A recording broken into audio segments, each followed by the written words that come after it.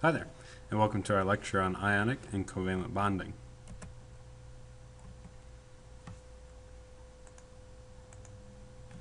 This is going to be reaction 2 of Unit 4. Our objectives: why do atoms form bonds? How do ionic bonds form? What do atoms joined by covalent bonds share? What gives metals their distinctive properties? And how are polyatomic ions similar to other ions? So starting with our first question, why do atoms form bonds? So generally atoms join to form bonds so that each atom has a stable electron configuration. We're not necessarily going to worry about the term electron configuration so much, but basically they bond so that the electrons are happy, and we call that being stable. And we've got two basic kinds of chemical bonding. We've got ionic and covalent. So comparing or contrasting those two types of bonds, looking at ionic compounds, the structure of those very networked, very fixed, whereas covalent compounds we view as being molecules, so different items bonded together. As far as the valence electrons go, ionic compounds, the electrons are transferred from one atom to another atom, and when they're transferred, they're then referred to as ions. With covalent compounds, the electrons are shared, so those outermost electrons are shared between the atoms. As far as electric conductivity, with ionic compounds, it's good, and when melted or dissolved, so we'd have to put salt in water, dissolve it, and we do get some electric conductivity that way. With covalent compounds, if we put sugar in water, we don't get any kind of that is produced. So it's poor as far as electric conductivity is concerned. At room temperature, ionic compounds tend to be solid, and covalent compounds can be solid, liquid, or gas. Melting and boiling points, the ionic compounds melting and boiling points are generally high, whereas with covalent compounds, they're generally low. Alright, so how do ionic bonds form? Ionic bonds form from the attraction between oppositely charged ions. An ionic bond, just for definition purposes, the attractive force between oppositely charged ions, which form when electrons are transferred from one atom to another. Ionic bonds are formed by the transfer of electrons. So two atoms tend to form an ionic bond when one atom has more attraction for electrons than the other. Ionic compounds are in the form of networks, not molecules, so they take on this very structured, very fixed appearance. That's why we tend to find them as solids at room temperature. A formula unit is the smallest ratio of ions in an ionic compound. And when melted or dissolved in water, ionic compounds conduct electricity. So let's look at sodium and chlorine. So we're going to make its table salt here. If we took a look at the sodium atom, we can see that we've got this inner ring that has a stable 2 electrons. The next one out has 8. And then our outermost shell, our valence electron, we only have 1. What we want in this outer shell is we want to have 8. So sodium would like to have a full shell, so it wants to have 8. It has 1 right now, and let's say it's in close proximity or around some chlorine atoms, and you'll see that chlorine's got 2 inner electrons, 8 on the next outer, and then 7 valence electrons, 7 outer electrons. So it wants to have 8 here as well. So when the sodium atoms and chlorine atoms are close together, what's going to happen is you can ask yourself this question. It's going to be easier for a sodium atom to lose 1 electron or gain 7. And it all comes down to energy. Which one is it going to take the least amount of energy? Because atoms are lazy. They want to use the least amount of energy in order to become stable. So with sodium here, it's going to be easier for this one electron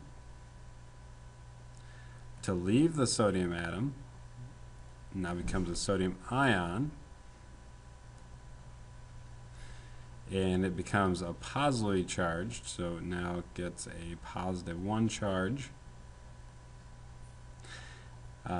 And that is because electrons are negatively charged. So in a neutral sodium atom, we've got 11 protons, 11 electrons. But if one of these electrons leaves, we still have 11 protons, 11 positively charged protons. But now we have 10, so 8 here and 2 here, 10 negatively charged electrons. So we've got one more positive charge in the nucleus than we have electronic charges on the outside neutralizing. We get an overall positive charge. So where does this electron go? Well, we've got chlorine over here that's got 7 electrons in its outer shell.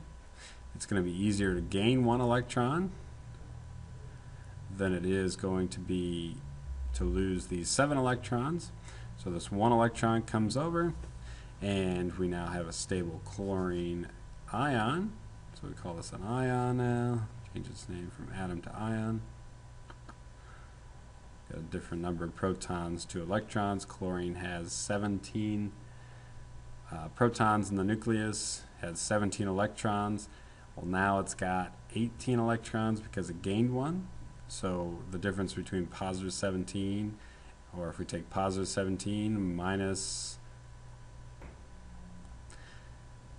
we now have 18 negative electrons. So what's going to happen is we get a chlorine ion that has a negative 1 charge.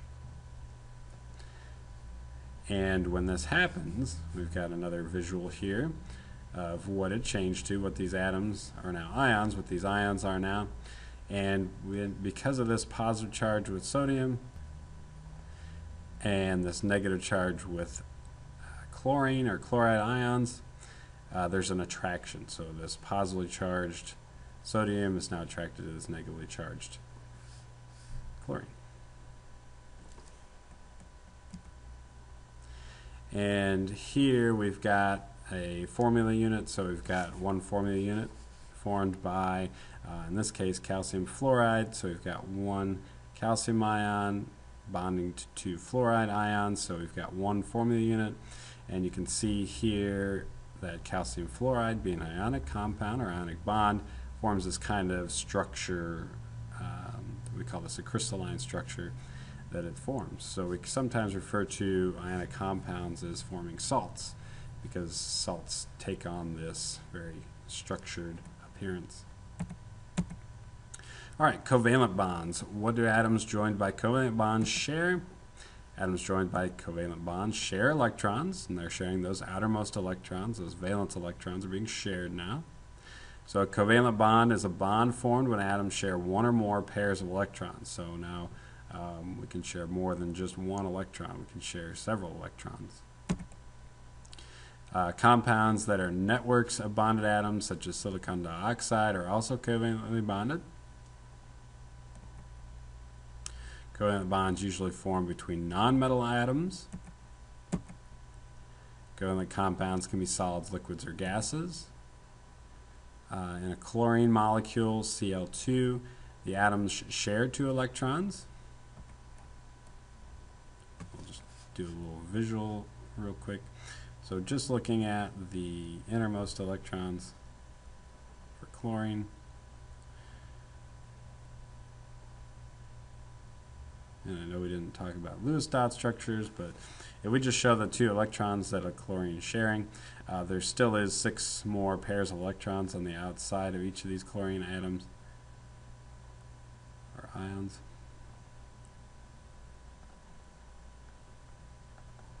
Put those in visually. So you can kind of see these are the representing the valence electrons.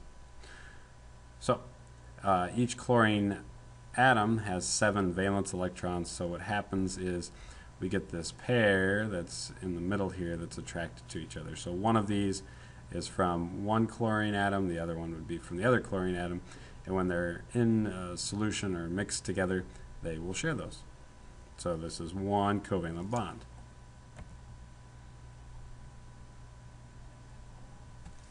So here's another way to represent this. Chlorine atom with 7 valence electron is bonded to another chlorine atom with 7 valence electrons. When they come together, we've got this covalent bond.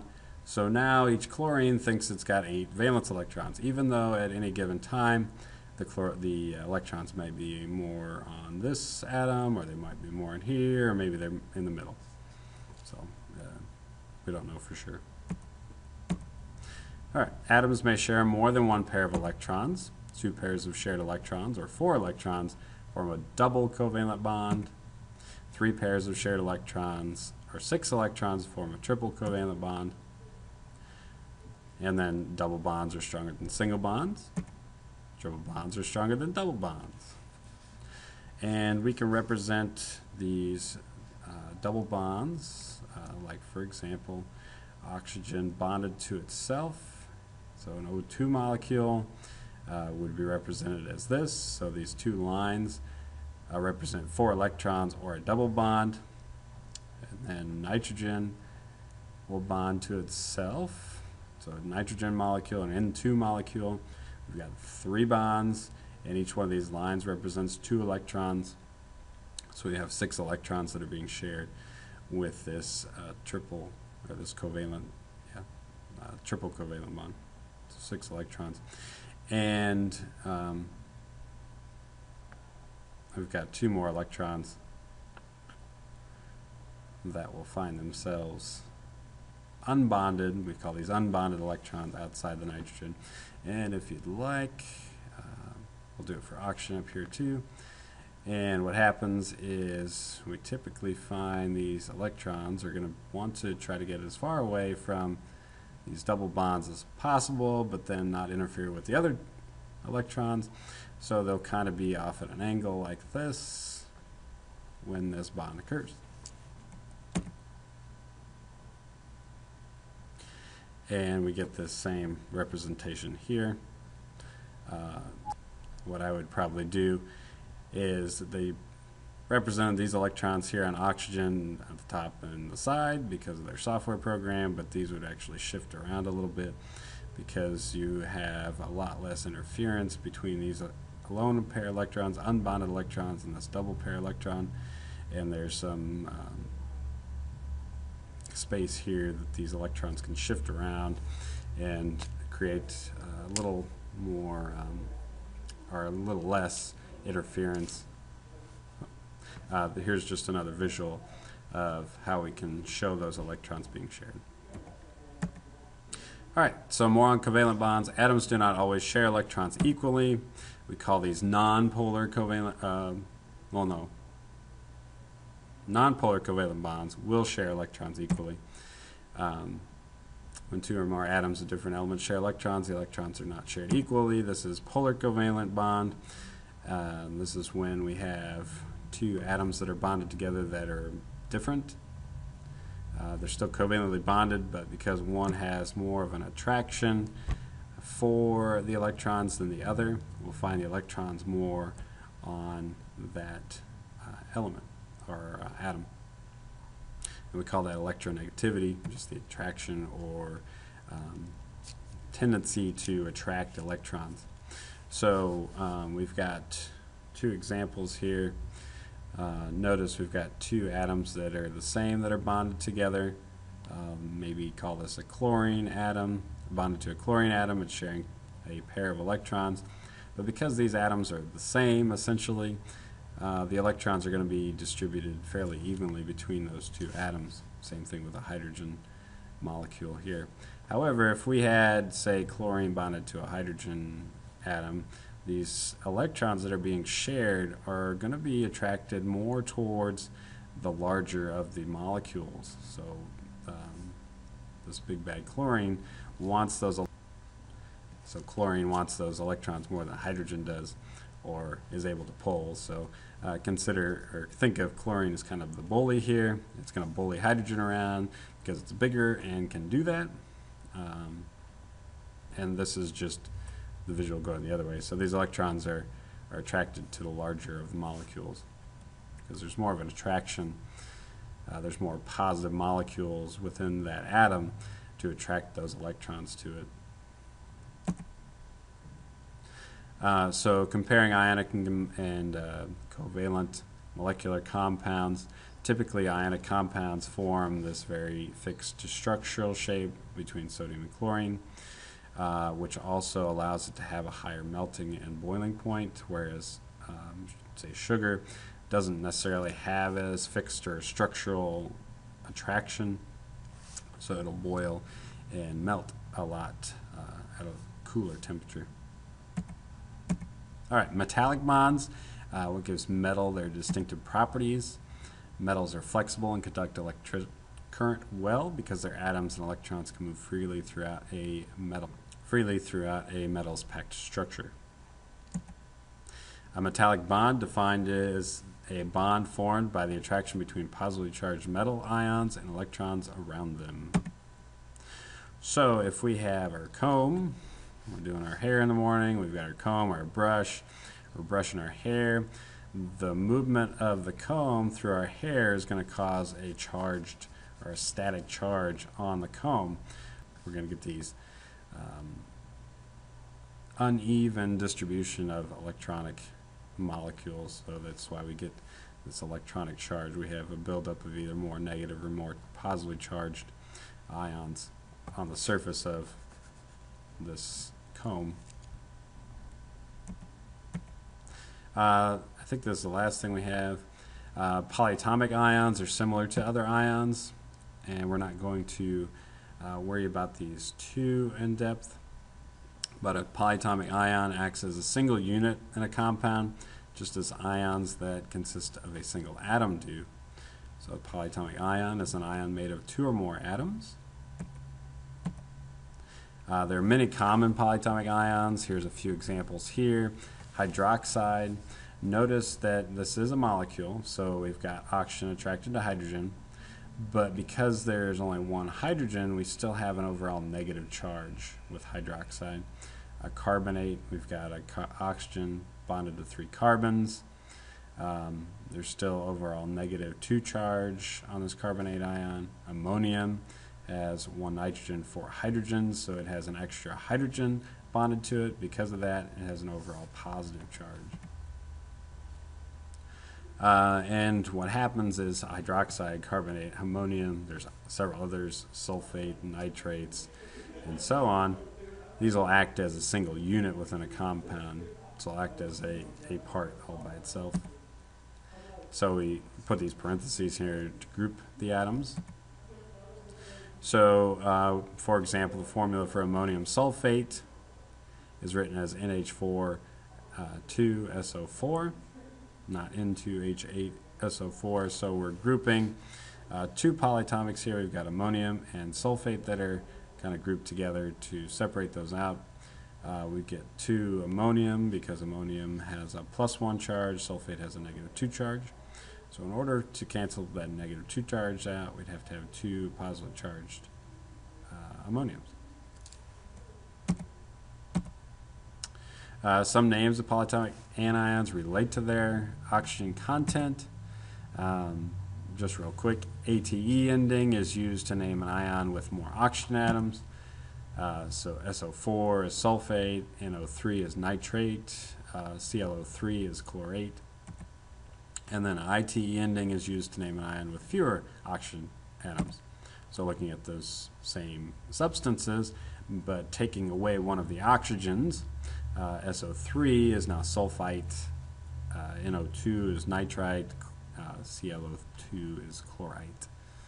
So just by changing the number of oxygens, and we can go up or down from this as well. So they could lose an additional oxygen, and then their name changes again, or we could have gained an extra oxygen from the sulfate ending, and we get yet another name. We're not going to worry about that for this course. And here's just a table of some common polyatomic ions. So, thanks for listening.